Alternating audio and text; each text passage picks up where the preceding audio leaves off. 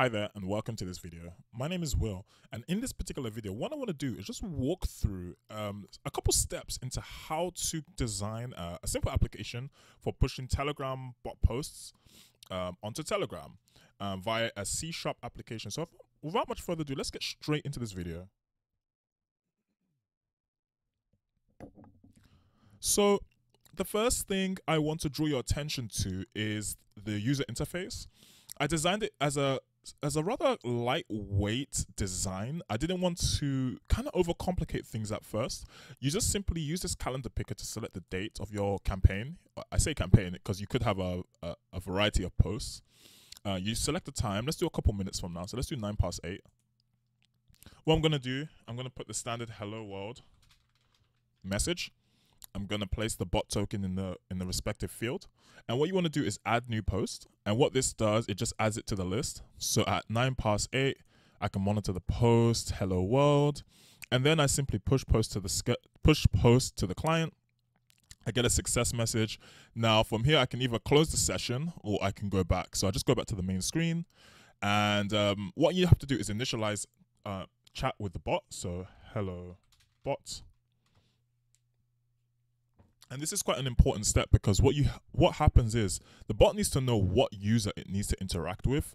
It can't interact with everybody unless opted to.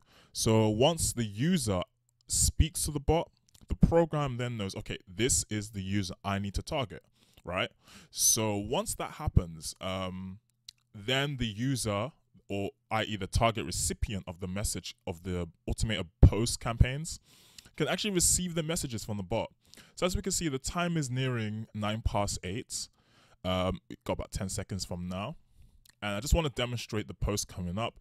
I think I induced a little bit of delay only because I was trying to alleviate some double posting issues.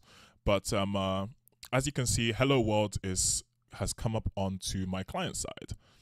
So let me see. I'll just do that now. So anyway, let's just go a little bit into the code just so I can just demonstrate exactly what's happening, just very, very, very briefly, just to kind of give you an idea if this is the sort of application that you are looking to build yourself. So I'm going to go ahead and close this. I'm going to minimize this. I'm going to jump straight into my Visual Studio and yeah, let's get straight into this. So the main things I demonstrated was that calendar picker. So after you select add new post, what happens is, and I do appreciate this, I'm going to gloss over a lot of different things. Tell me if you want to see an actual in-depth tutorial as to how to build an application like this, because if there is enough, should I say, like demand for that, I would be more than happy to do so. So please do let me know in the comments. This is just going to be a high-level overview. Just kind of looking at things conceptually rather than nitpicking on all the functionality. So what you want to do is I have here a list, and this list is stored within a particular class, which is under this namespace, or rather this directory models, post details, main page view model. And what I opted to do, this is not really MVVM compliant, but I was experimenting with some binding at first. But what I did is that I have this class called post details. I'll just go on it now. And I think my post list is here. Yeah, so I have a post list property, which is a list of string. And what actually happens is that all the posts that I create for the schedule is added to a list. So you need to add it to some kind of collection. And then the calendar date picker, what it actually does, I store the value of that date as this, under the struct, it's the date time offset. So what you want to do, you want to select the date and the time that the user is to receive the post. So what you can use, if you're using, assuming you're using UWP as I am in this demonstration, you want a date time offset of some sort. And you want to assign a date time offset to the calendar value of your control. Once you've done that, what I opted to do is that I actually stored all the values separately. So I have different values for the year, the month, the dates, the hour, the minute, and the second. And then I sort of passed them as parameters into the date time offset, and I named it timestamp. And I basically just passed the value of timestamp onto a list called post timestamp list. And then once I actually push the post to the client, I have here a special class called TG Connect.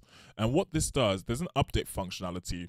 And what this does, it loops every so often. I think I've done it to like every second or every millisecond. I think it's every second just so it's not too taxing. But anyway, every second or such, I'm not too sure. I have to check dispatcher timer. It updates the current time. And this is just so that the program can know what time, when it compares the current time, so datetime offset.now, to the timestamps stored in the list. So it will check against the post timestamp list. It will check via an index, and then it checks the specific time according to hours. I think I have minutes as well. So the resolution goes down to the minute.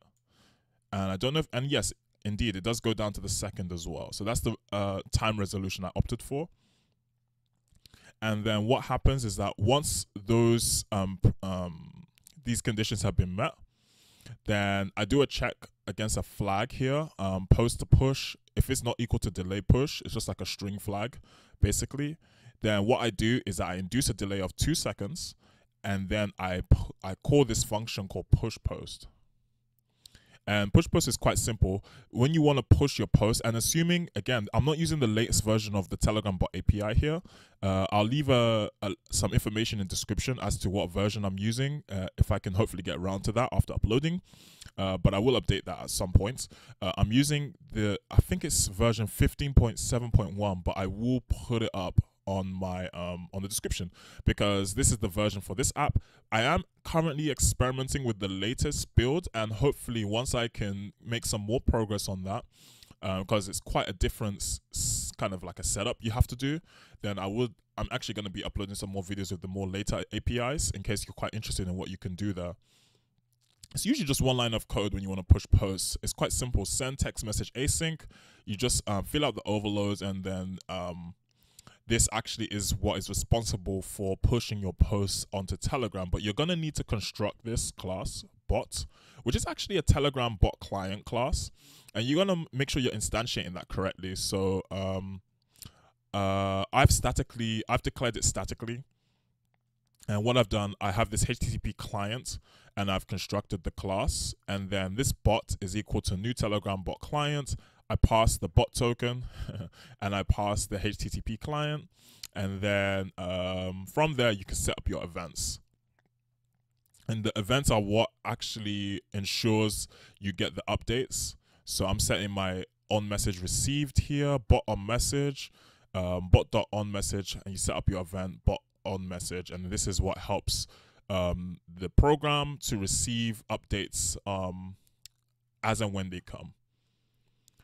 So again, this is just a very brief overview. I just wanted to kind of give an idea as to how to achieve this sort of functionality, and you can scale it. You can scale this kind of functionality for multiple users, for multiple posts, media as well, different things. It's very exciting. So let me know in the comments what you actually want to see, so that I can have an idea what kind of walkthrough or content to create. There's a few things up in the pipeline. I'm actually planning on releasing my this post scheduler application on the Microsoft Store. More information about that as and when it's come. Early days, but I am looking towards that. I also do have a Fiverr handle. If I can get it up, let's see if it's in here. Did I have the tab? Yeah, I did. So I have a Fiverr handle. If any of you are interested in getting a hold of some of my software, please do hit me up on my Fiverr. I'll leave a link in the description. This is actually one of my other gigs. This is for my game, as you know from my channel probably. I do like 2D game stuff. But if I just scroll down, here it is. So this is my Telegram bot gig. So I will develop a Telegram bot automated post scheduling application. So basically, a quick rundown. What I'm thinking of is having a light base version released on the Microsoft Store or some private website, or some discrete website rather. Or obviously it can't be private, it'll be like public, but it'll be discrete. A lot of software is distributed on like discrete websites, but I think the Microsoft Store is a good shout because everyone knows it, right? Otherwise, if you want a more customized build that does specific functionality, then get in touch with me via my Fiverr, and we can talk, because I'm offering some options here as to scaling this base software. So thanks very much. My LinkedIn is Williams Teddy-Jimoh. Connect with me there, chat with me, all things software, and I bid you a great day. Thanks very much for watching. Bye bye.